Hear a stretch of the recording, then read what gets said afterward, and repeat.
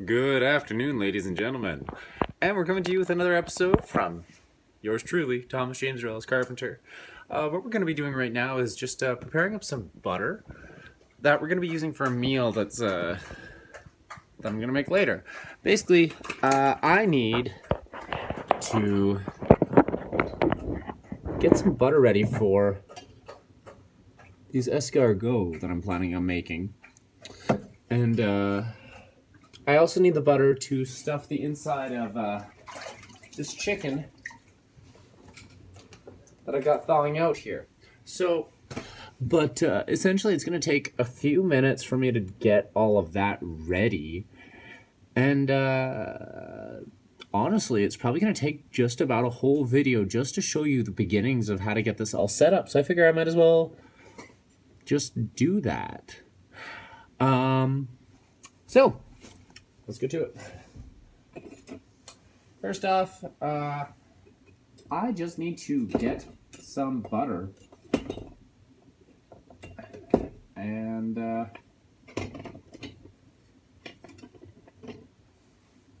put it into a bowl. So, I don't know. I'm gonna need a fair bit here because I gotta do both the chicken and the snails. Basically, what I'm doing with the snails, the escargot. That's what escargot is. Snails. I'm gonna be getting some mushrooms. These mushrooms, in fact, just some big white mushrooms. We're gonna be putting those inside of a muffin tin and filling them up with, you know, some of the butter that I'm making, and then dropping in a escargot and letting them bake with some cheese and stuff for a couple minutes. And then with the rest of the butter, I'm stuffing it under the chicken skin so that it tastes delicious, essentially. But first things first, butter. Let's get a bunch. And so next, I figure we're gonna need some garlic. So, garlic. You probably won't need that much.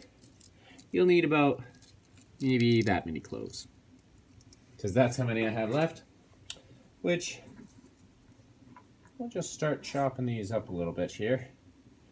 You don't want to have the skin on them for this, I don't think. It doesn't sound delicious. This is compost. You can't even see what I'm doing. How boring is that? Well, let's get you a little closer.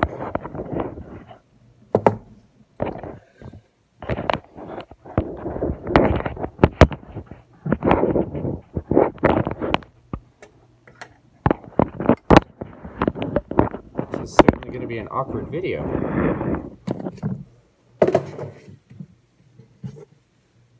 Alright. Pretty good. Pretty good. Good enough anyways. So I'm just giving these a quick crush here.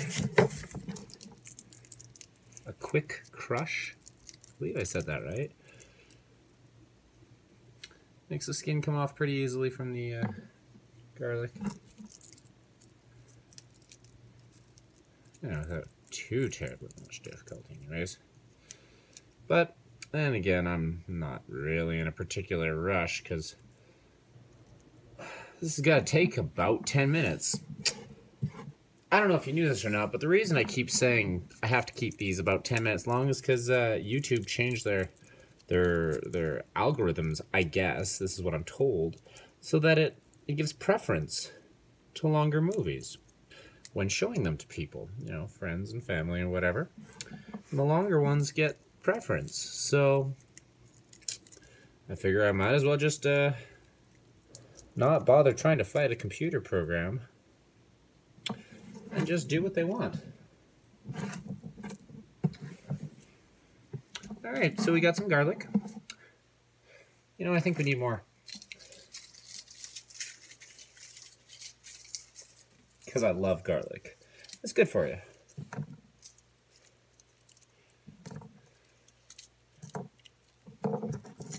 Sure. crush it with the palm of your hand too. It works just as well as a knife. Especially for big ones.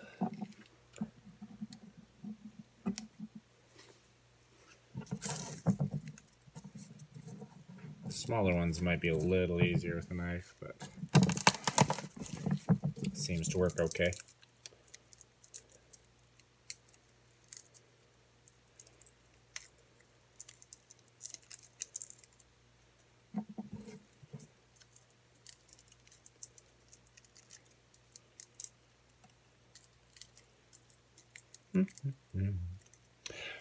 So it looks like we've taken up about half of our time literally just peeling garlic. That's crazy. All right. Well, I guess we got some garlic talk out of the way too. Let me show you how we do a little bit of this. Now, I'm just going to give these a really, really rough chop because I like chunks of garlic myself, and I'm going to be eating all this, so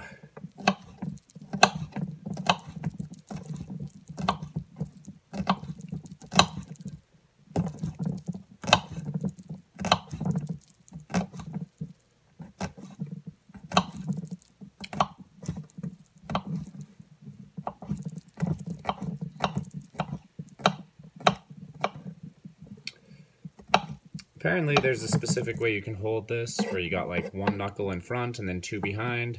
Something like that. I don't know. I'm not very good at it myself, but I try my best. It's a safety thing, but I mean, be attentive to where your blade is really the most important thing, because essentially don't get distracted by a camera or something when you're using a knife. Would probably be the best advice I could give somebody. So we've got some garlic chopped up really, really roughly here. You know,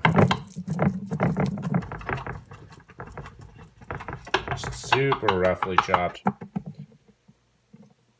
which will be perfect for me because that's what I like. I like biting into chunks of garlic. We're gonna throw that right into the bowl with the butter. That'll be lots. Should be, hopefully, anyways. Now, here I've got a powder. It is custom. I made this. I ground it up with a mortar and pestle. This one here, actually. And what it is thyme and rosemary and little basil, I believe. So anyways, we're going to dump this in here. Now, because I ground it up myself, it's actually quite potent and very fine. Now, I actually grew the rosemary and the thyme myself. But since this is getting slow cooked with everything else, we'll leave it relatively strong. You can smell it a lot. Now we gotta mush this up a little bit. So I'm just gonna grab a fork.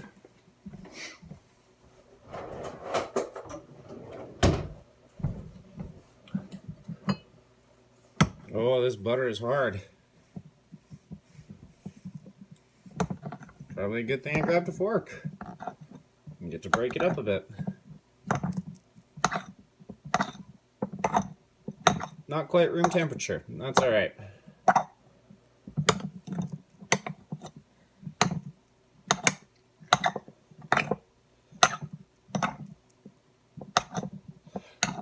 So, I'm probably not actually gonna mix this entirely immediately. But this is the general idea. I very well might throw it in the microwave for a second here. Although, it is coming together pretty nicely.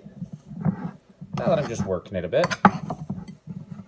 Chunks of garlic are getting distributed with the seasonings.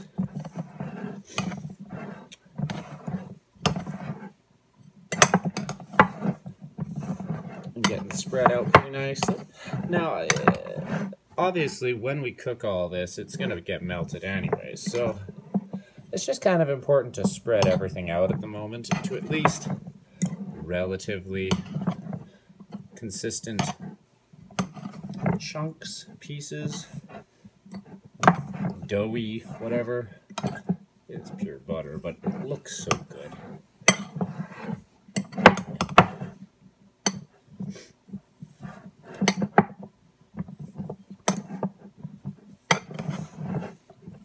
But as expected, this did take a full 10 minutes to do. And we're almost done here with as good as it's gonna need to be.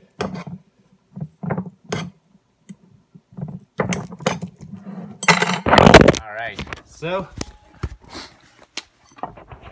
that's butter, seasonings, and that is gonna be absolutely delicious. But we'll show you that on the next episode, what we're gonna do with it now that we've got it. Talk to you later.